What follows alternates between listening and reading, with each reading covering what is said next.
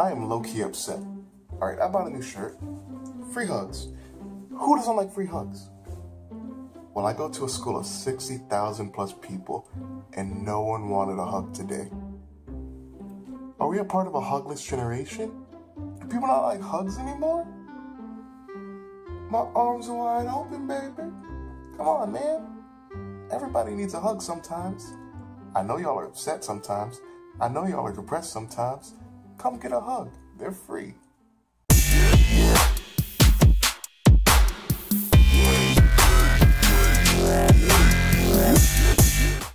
Alright, so I've been like super stressed or depressed or whatever you want to call it lately. And it just annoys me because it's just so stupid.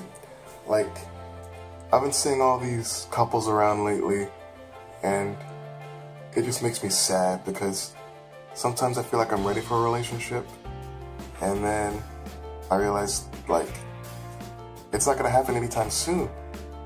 And I don't know why, and I have all these negative thoughts in my head. It's like, am I too ugly to be in a relationship? Am I not good enough to be in a relationship? Would that person ever want me? Sometimes I feel like, why don't people pursue me? And I guess I should be the one pursuing them. You see, sometimes you walk by some people and they're like mesmerized by certain people. Why can't people be mesmerized by me? It's just so aggravating, and I wish I could control it more. And it just really puts me in a bad mood. But I don't like it when people see me in a bad mood, so I decide to cope with my anger in a certain way. Just to let you know, what you're about to see is pretty graphic, so if you're not up for graphic material, you can stop the video now.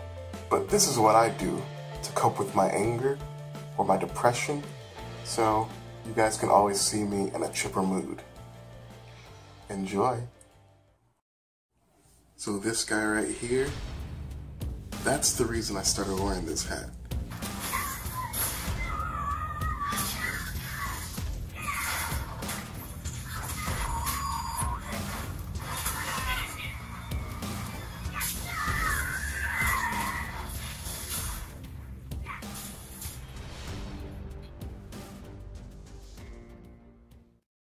Yeah, so that was kind of violent, but I love it so much.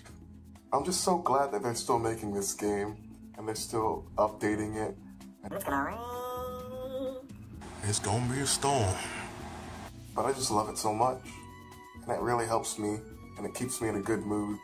Like, whenever I get really upset, I just come home, I play that game, I do some very violent things, and that way, I don't have to do violent things to people in real life. I don't honestly believe that if I didn't play Mortal Kombat, I'd be hurting people in real life. Just thought I'd put that disclaimer out there.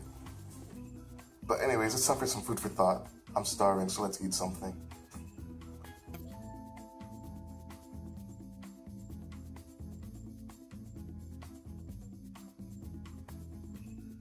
So you guys need to learn to cope with your anger or depression or sadness or any emotion that's negative in a certain type of way that won't hurt you or anybody else.